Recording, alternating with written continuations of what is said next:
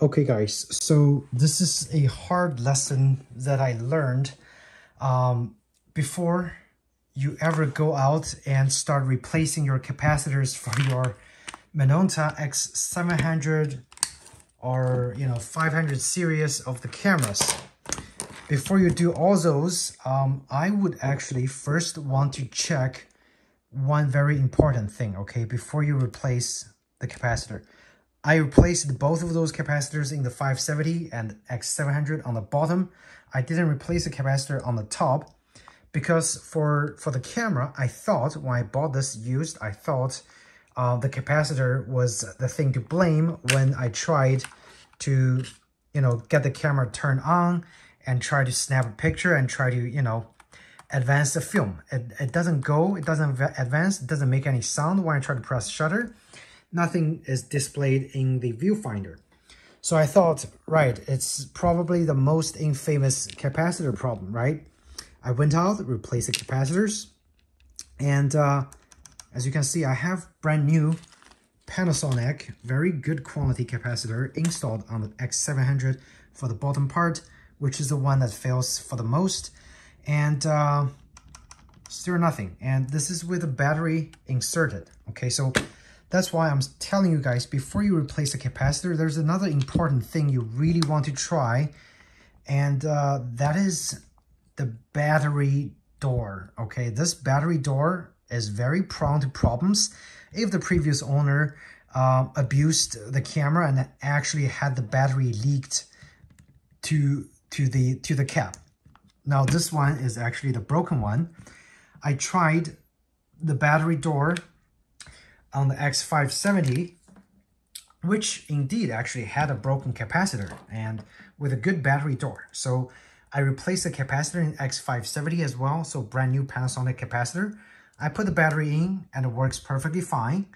However, I was doing this, I replaced the capacitor on the bottom and I used the original, battery door on the X700 and I clicked the shutter, nothing happens. I was like, wait a minute, what if it's actually the battery door? And behold, I'm gonna remove the original X700 battery door and I'm gonna put the X570 battery door in here with the battery.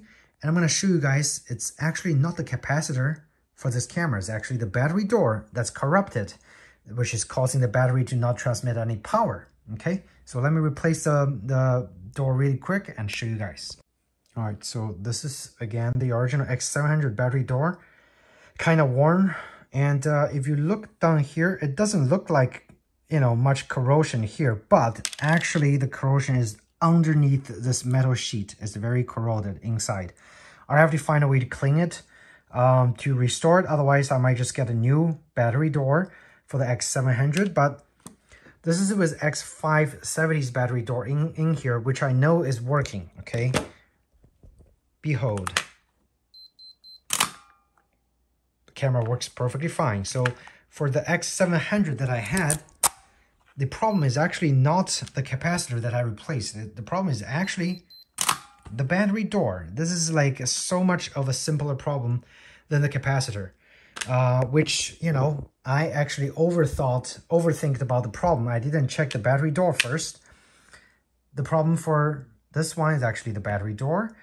And for my old X570, it was actually the capacitor. So those two things are probably the most common that stops working on the X series of the cameras on the Minolta.